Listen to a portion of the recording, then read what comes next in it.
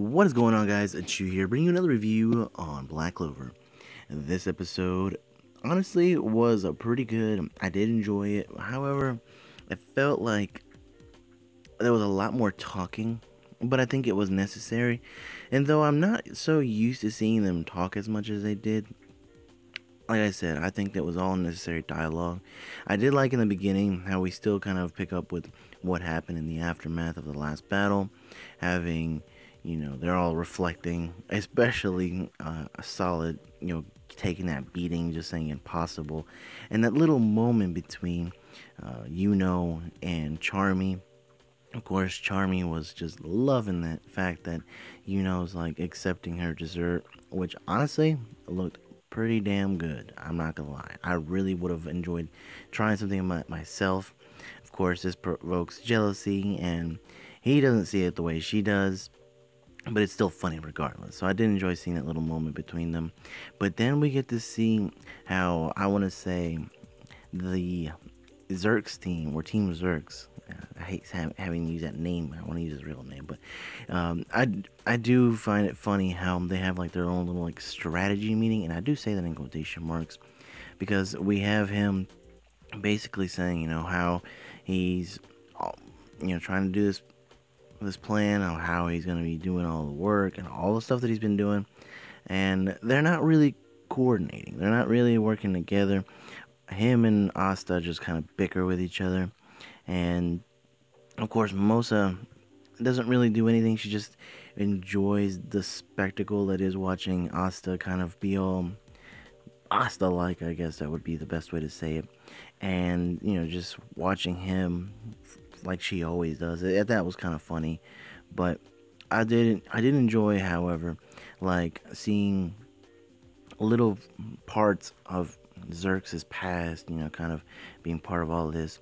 I think at certain moments Asta was probably getting to him, and what he was saying made him reflect on certain things. And so maybe that's why we got those little fragments of his past.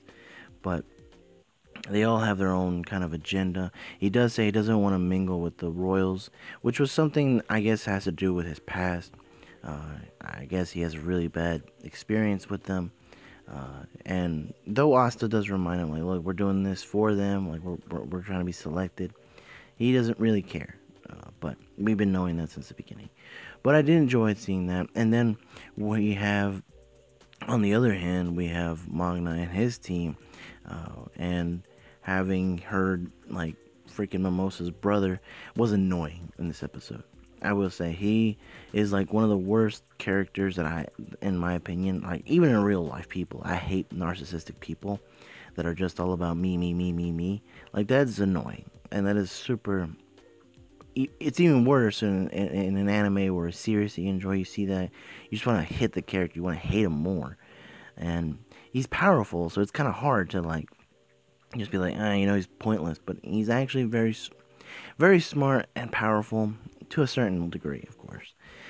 But he does get surprised by Asta's ability, like after the fact that, like seeing Zerk's reaction and like everyone else's reaction, seeing Asta kind of releasing some of the demon mode and like just going out and surprise him with his like attack. I thought it was super cool.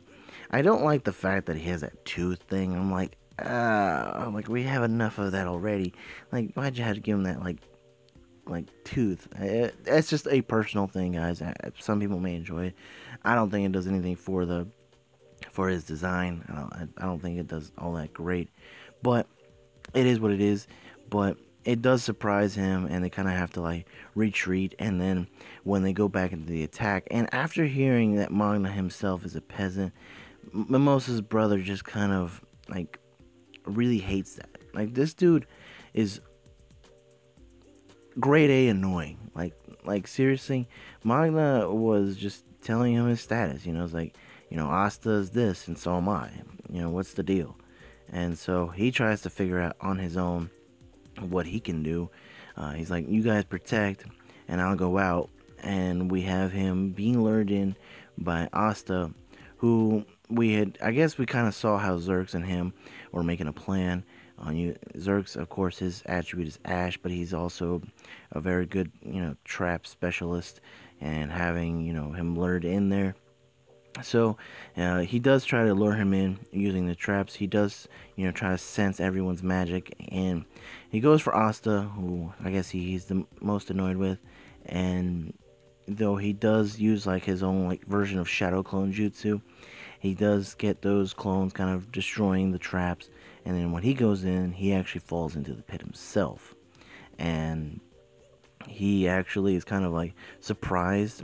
And when we have Zerx and Asta kind of above him, saying, you would never have expected, these lower tier traps, because, we dug it with our sweaty selves, basically.